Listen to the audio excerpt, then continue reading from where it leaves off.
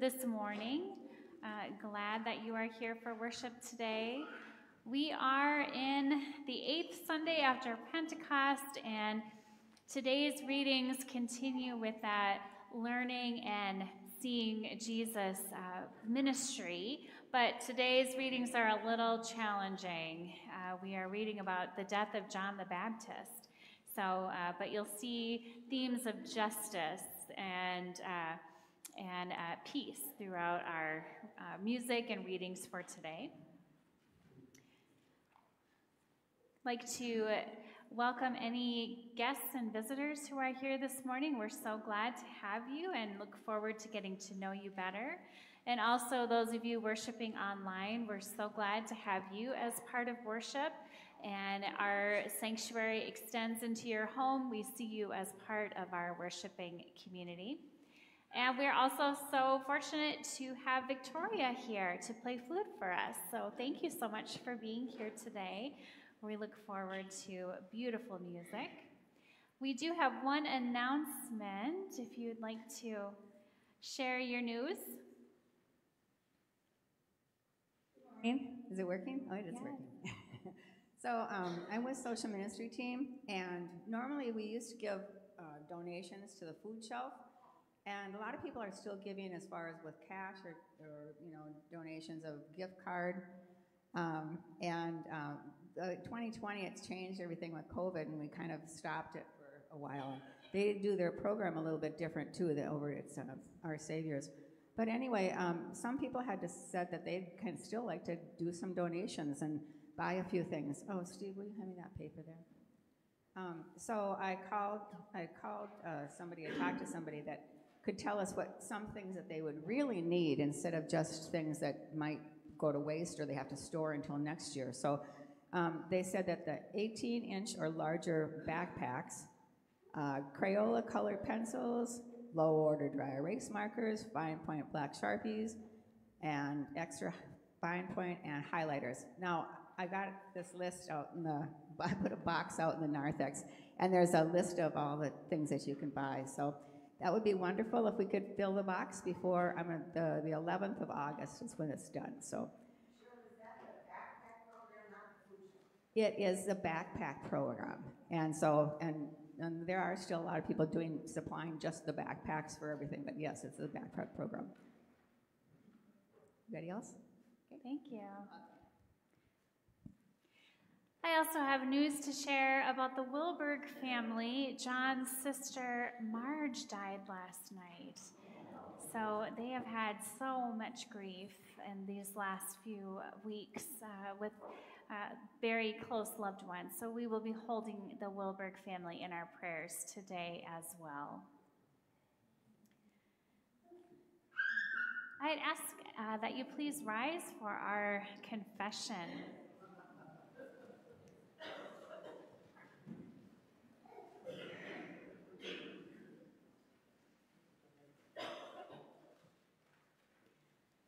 Blessed be the Holy Trinity, one God, the God of manna, the God of miracles, the God of mercy. Amen. Drawn to Christ and seeking God's abundance, let us confess our sin. We take a moment of silence.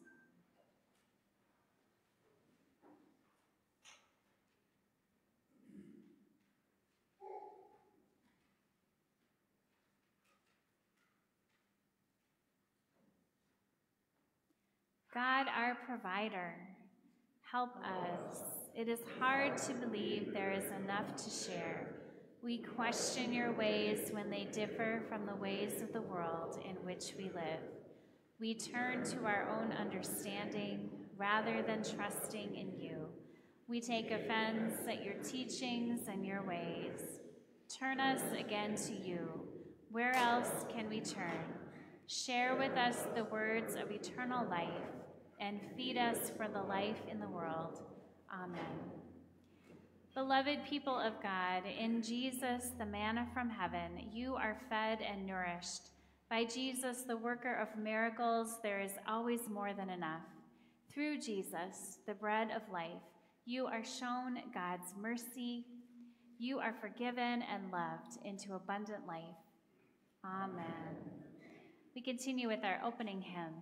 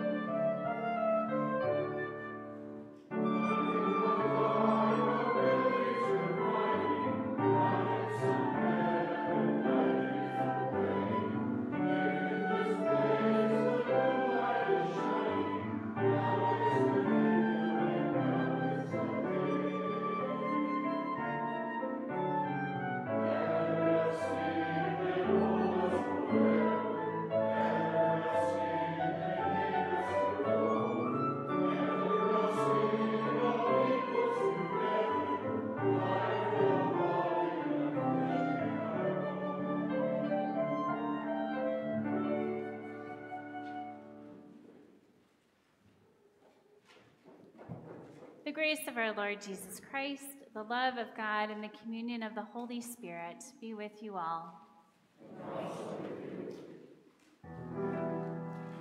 In peace, let us pray to the Lord.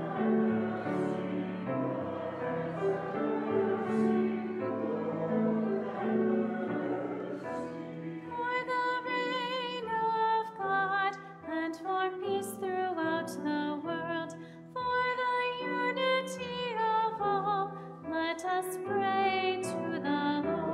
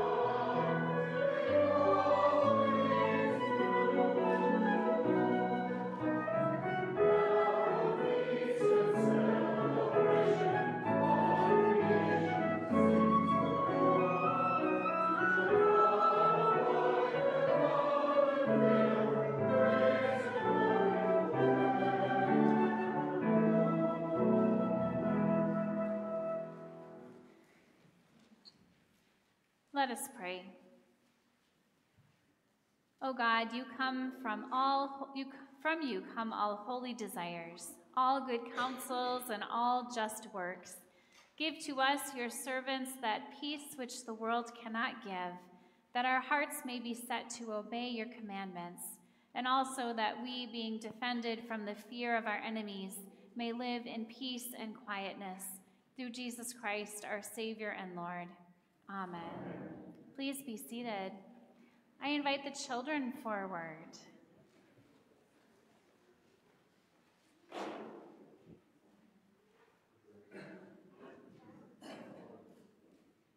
Good morning.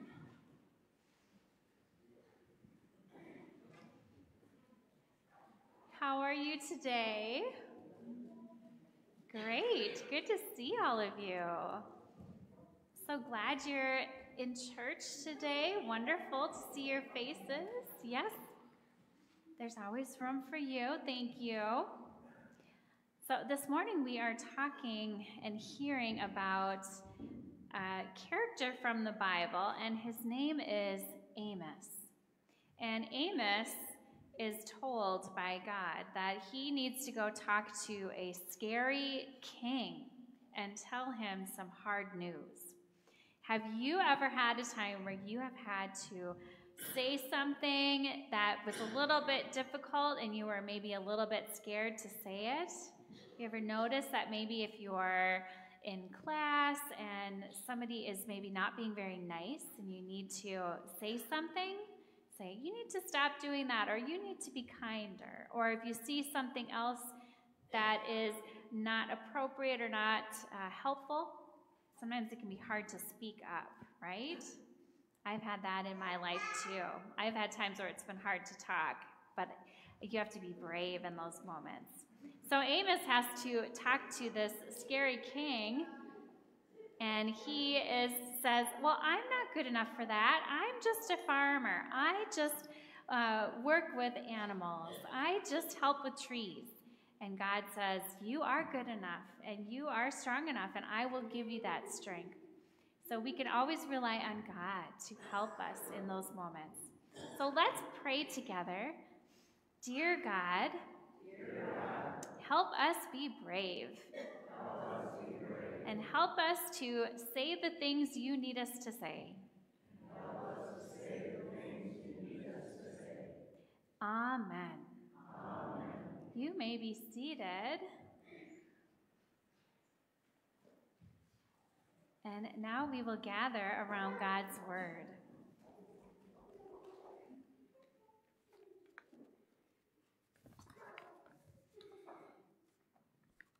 The first reading is from Amos chapter 7, verses 7 through 15.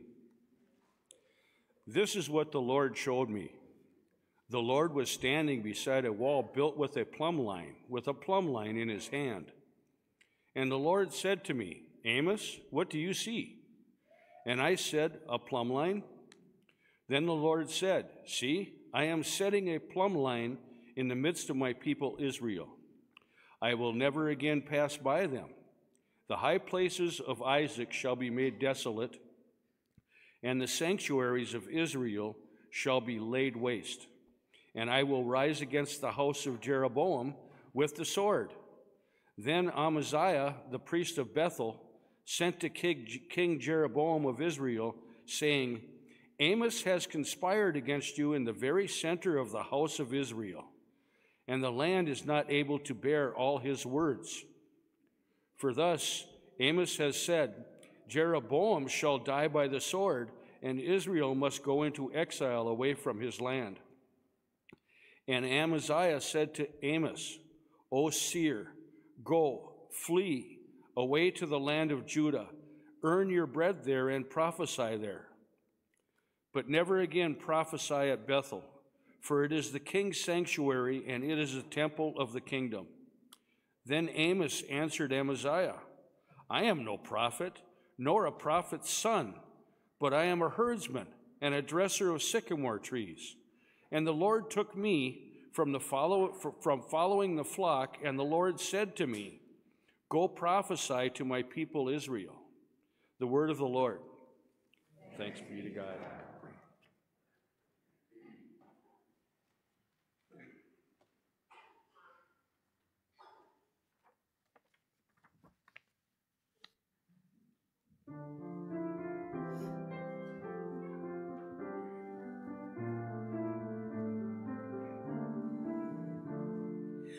Lord, let us see your kindness and grant us your salvation.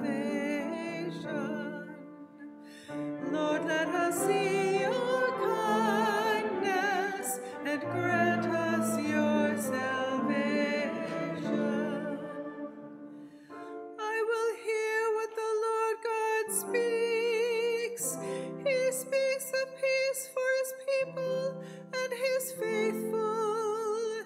His salvation is near for those who fear him, and his glory will dwell in our land.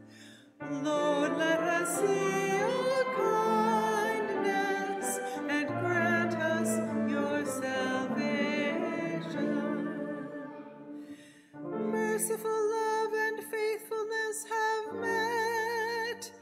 Justice and peace have kissed. Faithfulness shall spring forth from the earth, and justice look down from the heaven. Lord, let us see your kindness and grant us your salvation. Also the Lord will bestow his bounty, and our earth shall yield its increase. Justice will march before him and guide his steps on the way. Lord, let us see your kindness and grant us your salvation.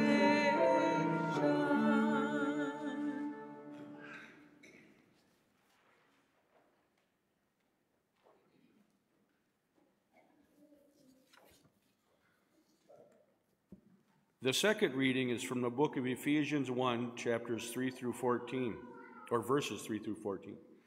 Blessed be the God and Father of our Lord Jesus Christ, who has blessed us in Christ with every spiritual blessing in the heavenly places, just as he chose us in Christ before the foundation of the world to be holy and blameless before him in love.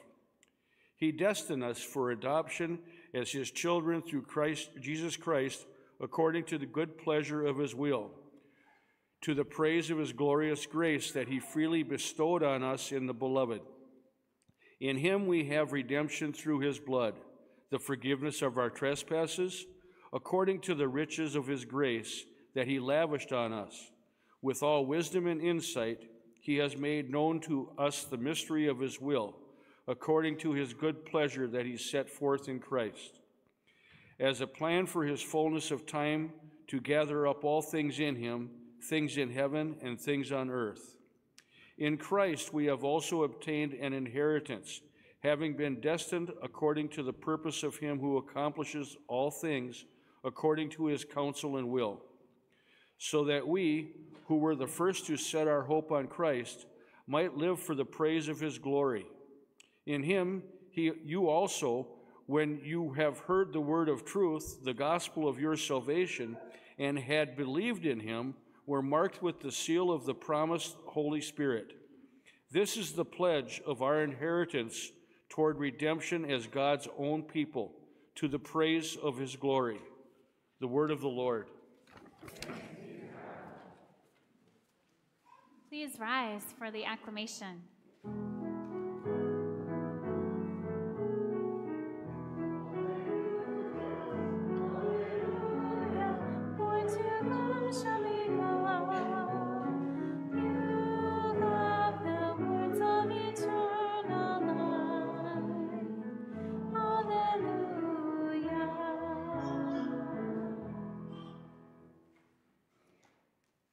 The Holy Gospel according to St. Mark. King Herod heard of the disciples preaching, for Jesus' name had become known. Some were saying, John the Baptizer has been raised from the dead, and for this reason these powers are at work in him. But others said, it is Elijah. And others said, it is a prophet, like one of the prophets of old. But when Herod heard of it, he said, John, whom I beheaded, has been raised. For Herod himself had sent men who arrested John, bound him, and put him in prison on account of Herodias, his brother Philip's wife, because Herod had married her. For John had been telling Herod, it is not lawful for you to have your brother's wife. And Herodias had a grudge against him and wanted to kill him, but she could not. For Herod feared John, knowing that he was a righteous and holy man, and he protected him. When he heard him, he was greatly perplexed, and yet he liked to listen to him. But an opportunity came when Herod, on his birthday, gave a banquet for his courtiers and officials and for the leaders of Galilee. When his daughter, Herodias, came in and danced, she pleased Herod and his guests, and the king said to the girl, ask me for whatever you wish, and I will give it. And he solemnly swore to her, whatever you ask me, I will give you, even half my kingdom. She went out and said to her mother, what should I ask for? She replied, the head of John the Baptizer. Immediately she rushed back to the king and requested, I want you to give me at once the head of John the Baptist on a platter. The king was deeply grieved, yet out of regard for his oaths and for the guests, he did not want to refuse her. Immediately the king sent a soldier of the guard with others to bring John's head. He went and beheaded him in prison, brought his head on a platter, and gave it to the girl. Then the girl gave it to her mother. When the disciples heard about it, they came and took his body and laid it in a tomb. The Gospel of the Lord. Praise you, O Christ.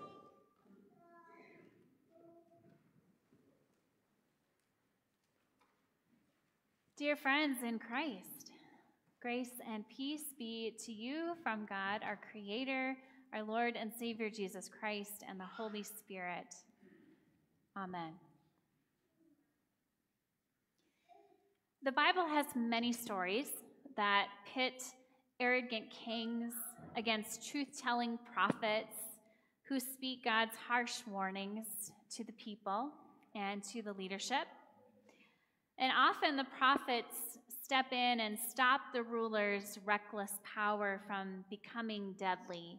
Stories of Esther and Daniel in the Old Testament, they intervene and stop the violence. But today there is no end to Herod's ability to be violent. This story is awful throughout.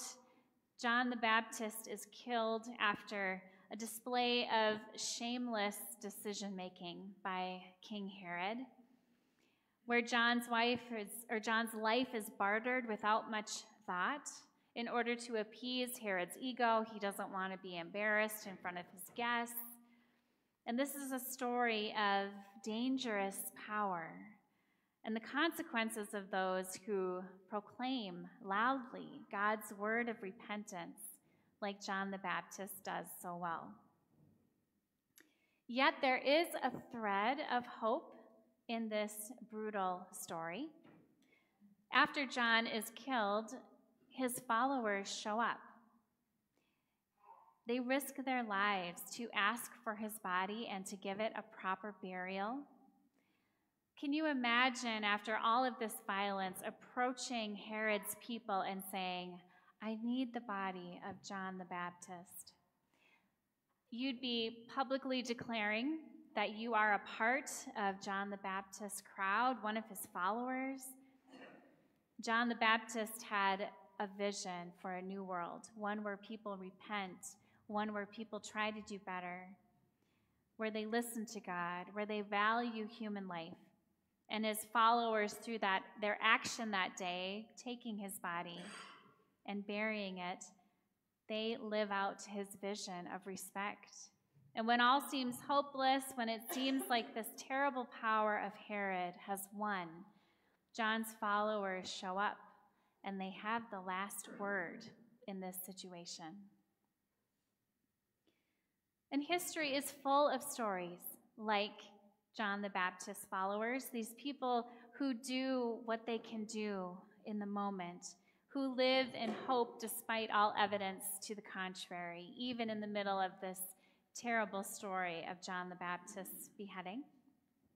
And one of them is a woman named Septima Poinsett Clark. She is considered to be the queen of the civil rights movement, yet we don't often hear about her. She was born in the 1890s, was a daughter of an enslaved man and a woman who did other people's laundry for a living. And when she was 18, Septima decided she wanted to be a school teacher. She always wanted to do more for her students and her community, so she decided eventually to join the NAACP. She was never allowed to teach in the public school system in Charleston where she lived, and like many Black teachers, had to take her positions in poor rural schools that served African American students. And by the 1950s, Septima had been teaching for decades. She was a well-known, wonderful educator, and she decided to work closely with Thurgood Marshall and the NAACP to file a lawsuit in South Carolina to equalize teacher salaries based on certification instead of race. And eventually, the NAACP won this lawsuit, and Septima's pay tripled from $780 a year to $4,000 a year. That was the discrepancy in pay between Black and white teachers at the time. And eventually, the Charleston City School Board found out that Septima was a member of the NAACP, and they told her that she needed to keep this quiet because membership in that organization was very controversial among the parents. Yet she refused, and she was fired from her position after decades as a teacher. And in this moment, Septima could have retired and done something else with her life, but she decided that she didn't want to stop teaching. So she kept teaching in other ways. She decided to devote all of her time to her activism and focusing on the literacy tests that were required for Black people to pass in order to vote in the South at that time. And these tests were designed to prevent these Black people from voting. And Septima decided to create a series of what she called citizen education workshops. And she would teach them in a place called the Highlander Folk School in Tennessee. And as she was teaching these workshops, one of her students was Rosa Parks, who took her class just months before the Montgomery bus boycott. So the citizenship schools expanded, and they became very popular in the Sea Islands off the coast of South Carolina. And within a few years, there were 37 of these schools created. And people learned in these schools to read, to get registered to vote. But they also learned about activism, about politics and power. And in the final years of her life, Septima lived in Atlanta. And she drove all over the South, recruiting teachers for these citizenship schools. She never never stopped being an educator throughout her whole life. One of my favorite quotes from Septima is this one. She said, "You know, the measure of a person is how much they develop in their life. Some people slow down in their growth after they become adults, but you never know when a person is going to leap forward or change completely. I've seen growth like most people don't think is possible. I can even work with my enemies because I know from experience that they might have a change of heart any minute." I know from experience that my enemies may have a change of heart any minute. I love that. Septima had hope for change when it seemed like nothing would ever be different. Her hope didn't depend on her circumstances and what was around her. Instead, she hoped for things and worked for things, had a dream, like the followers of John the Baptist. She made a choice day after day to move forward with this vision for something better. She didn't seem stagnant or stuck. She taught one workshop and then another and then another. She started one school and then another and another. She waited for people to grow, to change heart, and always hoped that they could be different. And the writer of the Gospel of Mark includes John the Baptist's death in the midst of the commissioning of the disciples, which is a really hard connection between those two stories. John's story is held next to these accounts of the disciples' healing and teaching, and it's a stark reminder that discipleship and telling the truth have consequences.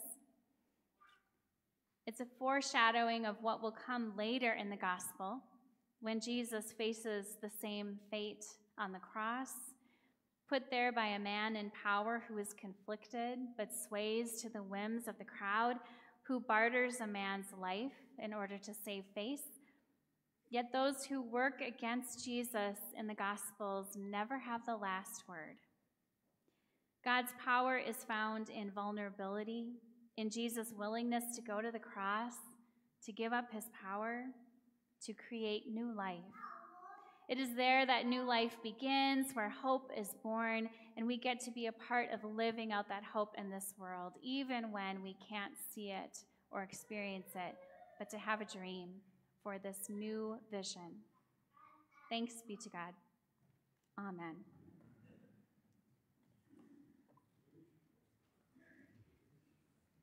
Please rise for our hymn of the day.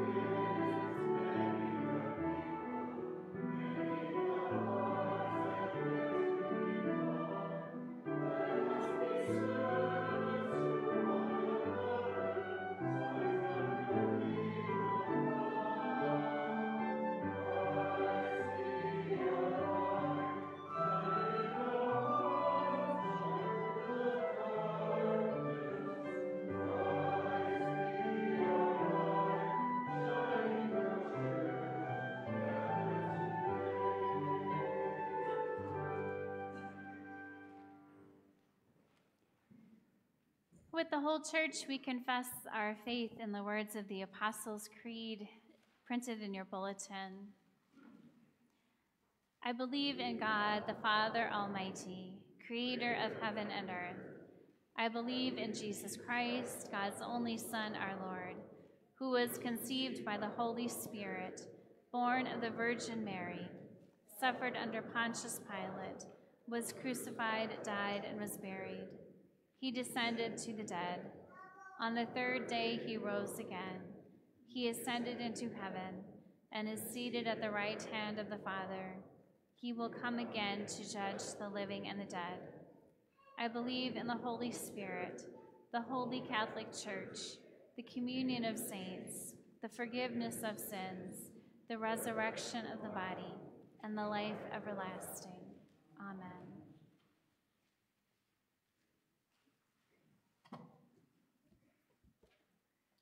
One, in the communion of saints and in the power of the Holy Spirit, we join our voices in prayer. You gather your people into the body of Christ. Where your church is wounded, heal it. Where it is right, strengthen it. Where it is divided, reunite it. Where it is changing, transform it.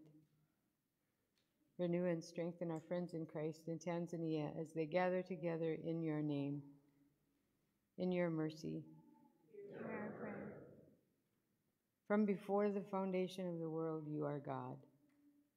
Revive ecosystems destroyed by human greed. Curb our desire to put wealth ahead of the health of all who call this planet home. In your mercy. Hear our prayer. You establish equity and make justice. Within every nation, tribe, and land, cause laws to be written and customs to be observed that protect the most vulnerable. We pray especially for places in conflict, including Israel, Gaza, Ukraine, and Russia. Today we remember your call for peace. Rid our society of all acts of politically motivated violence. Heal those who experience it quickly, especially those affected by the recent shooting at a political rally. In your mercy. Hear our prayer. On the cross, your beloved Son endured pain and death. Bring healing to those in need, hope to any in despair, comfort to the dying. We pray especially for John and family, Eric and family, Carla, Terry, Conrad, Carol Ann, Carol, Jeff, Carol P., Angela, Elaine, Cindy, Susan, Sue, those we name aloud or in our hearts. In your mercy, Hear our prayer. you send your Spirit into this community of faith. Nurture our partnerships with other community organizations, especially Centennial Community Food Shelf, our local police, firefighters, and those who provide emergency medical services, and our local school systems. In your mercy, Hear our prayer. all peoples praise you, O God. We give you thanks and praise for the lives of our loved ones who now rest in you, especially Mary Wilberg. In the fullness of time, gather us with all your saints in light. In your mercy, Hear our prayer. Holy God, holy and merciful, into your outstretched arms we commend ourselves and all for whom we pray, trusting in the one who is the way, the truth, and the life, Jesus Christ, our Savior and Lord. Amen. The peace of Christ be with you always. Please share the peace.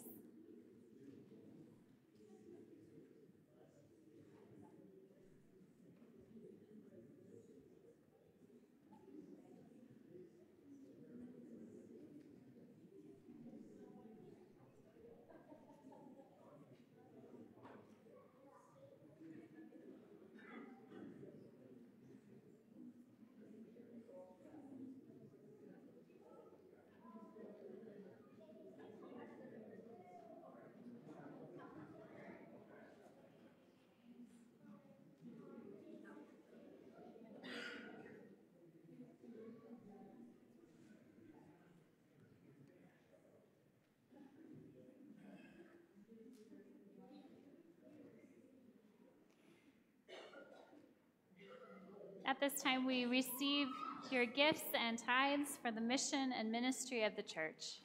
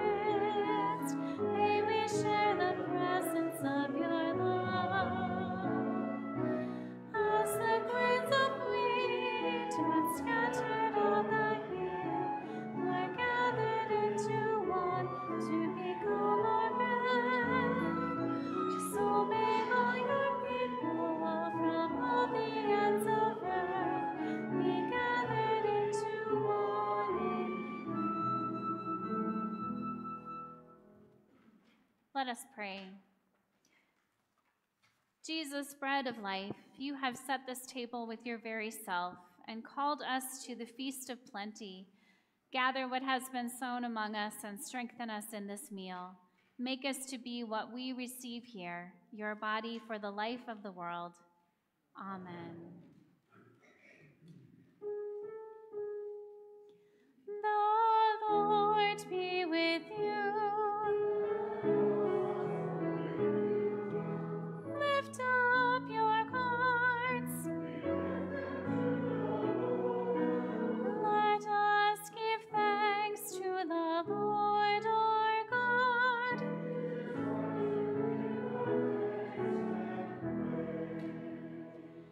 It is our duty and delight that we should everywhere and always offer thanks and praise to you, O God, through Jesus Christ, who on this day overcame death and the grave, and by his glorious resurrection opened to us the way of everlasting life. And so with the church on earth, all creation and the hosts of heaven, we praise your name and join their unending hymn. Holy, holy, holy are you, God of power and might. And earth are full of your glory. Hosanna in the highest.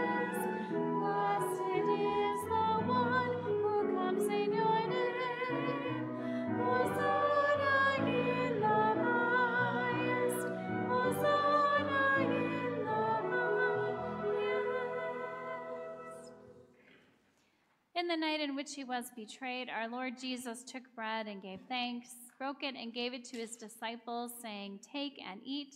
This is my body given for you. Do this for the remembrance of me." Again, after supper, he took the cup, gave thanks, and gave it for all to drink, saying, "This cup is the new covenant in my blood, shed for you and for all people for the forgiveness of sin. Do this for the remembrance of me." Gathered into one by the Holy Spirit, let us pray as Jesus taught us. Our Father in heaven, hallowed be your name. Your kingdom come, your will be done, on earth as in heaven. Give us today our daily bread. Forgive us our sins, as we forgive those who sin against us. Save us from the time of trial, and deliver us from evil. For the kingdom, the power, and the glory are yours, now and forever. Amen. All are welcome today to receive Jesus' body and blood. Those who are worshiping online, know that this table extends into your home, and receive these words of promise: the body of Christ given for you, and the blood of Christ shed for you. The gifts of God for the people of God. Thanks be to God. Please be seated, and the ushers will direct you forward for communion.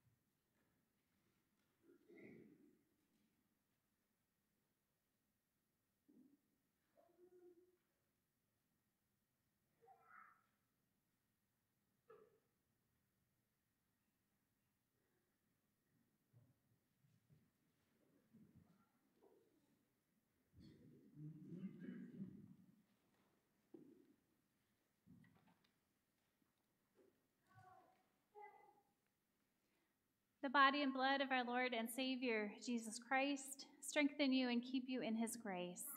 Amen. Let us pray. Jesus, bread of life, we have received from your table more than we could ever ask. As you have nourished us in this meal, now strengthen us to love the world with your own life. In your name we pray. Amen. The blessing of God, who provides for us, feeds us, and journeys with us, be upon you now and forever. Amen.